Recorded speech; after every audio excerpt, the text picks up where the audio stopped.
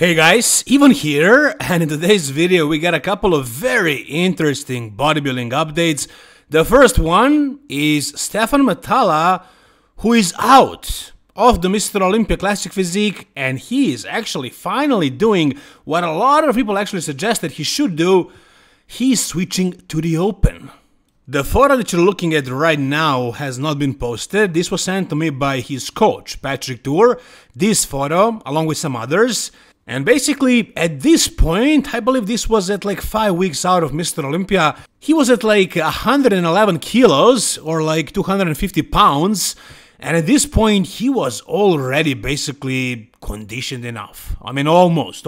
He was holding very little water. He looks very dry, and he's actually very lean, and he's like 25 pounds above his weight cap.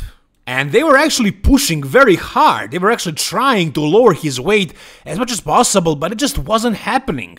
And he was on very small amount of gear. I can't say what exactly he was on and how much, but it was super weak and super low, if it is true what Patrick told me. But, I mean, if it is, and if he's really struggling that much to lower his weight, he's staying at around 250 with this kind of conditioning, then, yeah, it's pretty much pointless to try and make the weight for Classic. Now, let me read what Stephane actually posted on his story. Throughout the year, I put a lot of energy into building muscle, which I then have to lose with great difficulty to keep within my weight limit.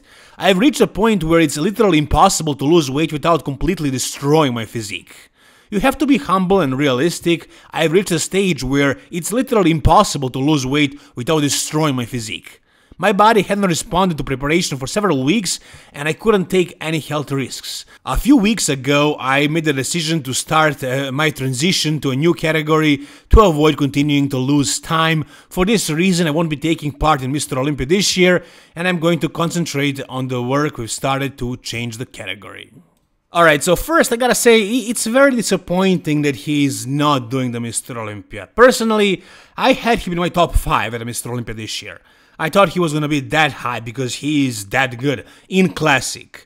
And he's not doing it. And I think this is like his second or even third time, I'm not sure, that he's out of the Mr. Olympia, that he's announcing this like a couple of weeks before the show. I believe last year he just didn't show up and nobody knew that he was not gonna show up.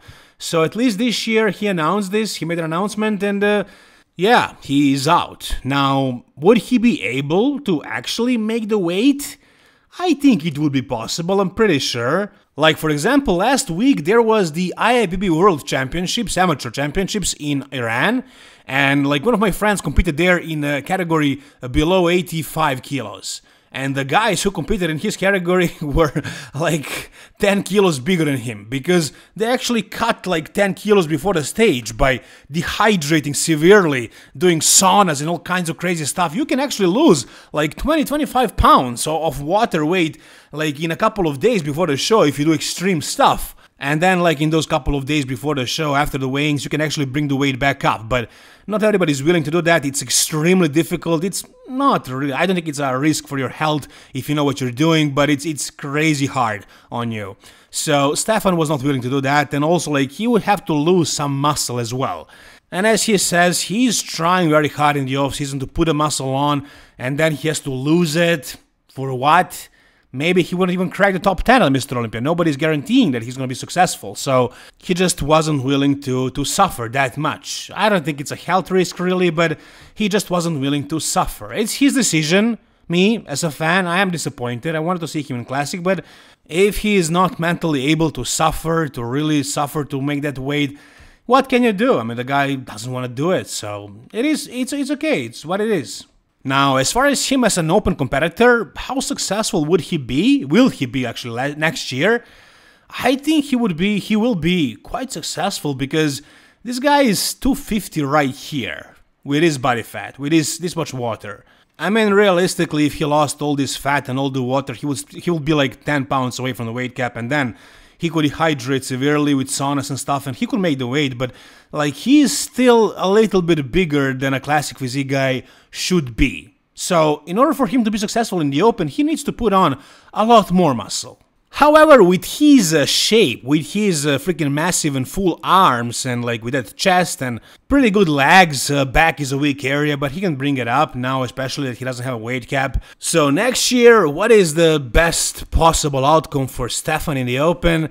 I don't think he can win a pro show next year. I mean, maybe he can be in the top 3 of some weaker pro shows, but in order to win and to qualify for the Mr. Olympia, I mean, look at like Andrea Presti. He is unable to qualify. He is competing that often and like he's barely even able to qualify. It's like some years he does it. This year it seems like he won't be able to do it. You know, it's really difficult to win a pro show, and Andrea Presti is a lot bigger than Stephane Matala. So, I mean, the way things are right now, yeah, he definitely wouldn't place that high in an open show. But next year, after a longer off season, once he actually puts on more muscle, I can see him in a top 3, best case scenario, of a lower level pro show.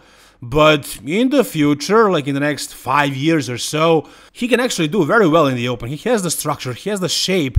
I'm sure he has like a lot more potential than somebody like Stanimal. And Stanimal was also classic physique guy, and Stanimal placed second at Vancouver Pro, I believe, in the Open division after Hassan Mustafa. So I think Stephane Matala will at some point win a pro show and go to the Mr. Olympia in the Open, but it's gonna take him some time to put on a lot more muscle. I think he has the ability to put on muscle quickly, and I think he has the right shape and like structure for the Open as well. And yeah, I think Open is a better fit for him than Classic, since he's struggling so much to make the weight. It's pointless, you know. I can see him doing really well in the Open. Again, he's not super tall. He's like, I don't know, 5 foot, maybe 9, and like 250 here. But imagine him at like 270 shredded at his height. Yeah, with his shape, with his structure, that's gonna be deadly. Can't wait to see that. Alright, the next thing I wanted to talk about, you guys, is Nick Walker. And why is he not showing his physique? This is the first time ever since I've been following Nick Walker that he's actually not showing full physique updates, complete transparency. That's what Nick is usually like. He's showing everything. Usually. This time around, he's hiding away. Why is he doing that? Well, there are 2 possible reasons. One of them is that he's bringing something crazy and he wants to surprise everybody. And the other one is that he's not happy with his current look and he's hiding because he doesn't want to show that he's not in shape and, you know, receive criticism. Which one is it? Well, it's very difficult to determine based on what he's posting. He's wearing these pump covers, long sleeve shirts, like he's not showing anything basically, no skin. You can see a bit of his hamstrings here and like conditioning in the calves, and you know, actually it looks good. Like it seems like he is very lean, but I don't know what his midsection is looking like. I don't know what his lower back is looking like, his glutes and so on. Like I don't know how much fat and water he's actually holding. Can we try and determine that based on his face? Having that face is usually a pretty accurate assessment of someone's conditioning before you actually see it. And in this case, you know, it's difficult with Nick because he basically never has a true that face. His face tends to get a little bit like fatter even when he's not very fat, like in the off season. And like even when he is completely shredded, he never really has like that skull face that some bodybuilders have. So you have to compare this to his off-season face. And as you can see right here, he does start to look very lean, right, for Nick Walker. Like there's a lot of guys who would look much leaner at the same body fat percent like in their body, but for Nick's standards, I think this face is actually looking quite lean. And the longer I stare at it, I am more and more scared because it seems that he is like in crazy focus right now. He has that killer mentality, dream killer, whatever you want to call it.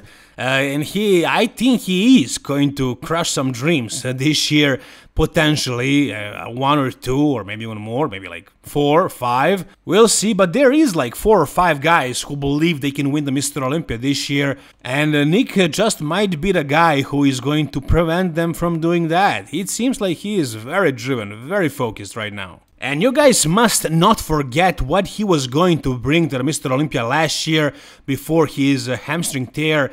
So 2 weeks out, this is what he looked like, and this was absolutely nuts. And take a look at his face. You know, it's basically just as lean as it is right now, like close to it. Close to it. So I believe he's bringing something insane, conditioning-wise. And at the same time, his midsection, his waist is going to get smaller and tighter. And as long as he controls his belly, his bubble gut, he is going to be dangerous. Very, very dangerous. Like, I can definitely see him taking out Andrew Jack. Even though Andrew Jack is amazing, he is definitely not bringing the same conditioning as Nick Walker, and he is definitely not as good from the side and from the back. It's not even close. I mean, Andrew is going to beat Nick from the front, but that's it. That's only like 3 or like 4 poses if you count most muscular. And I don't even know if he can beat him in most muscular, really. It also depends on what kind of conditioning Andrew Jack brings. He must be sharper from the back, a lot sharper, but, you know, I feel like Nick Walker is going to, like, surprise people. I think he's going to shock the world this year. Especially now that we have kind of low expectations from him after what we saw at the New York Pro. I think he's going to surprise a lot of people and show something insane, something nasty. And I think that's exactly the reason why he's hiding away right now, because he doesn't want to increase those expectations. He wants to keep them low and then just show up and blow away everybody. What do you guys think about that theory? Now, as far as Andrew Jack, I mean, he's also the kind of guy that doesn't get super chiseled in the face.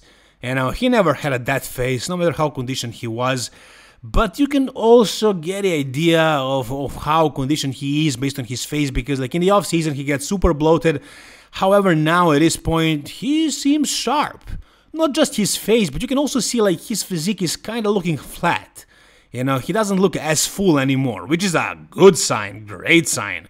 You know, if he was super full in a t-shirt, I would be worried about his conditioning, but seeing him looking like this in a t-shirt and with his face like this, I feel like he's bringing the conditioning. And also based on what Dave Palumbo said on Football's podcast, and he heard that from Chris Aceto, who is Andrew Jack's coach, it seems like last year Andrew Jack went back to Nigeria between the Texas Pro and I think UK Pro and Mr. Olympia, and this year he is fully focused between these two shows.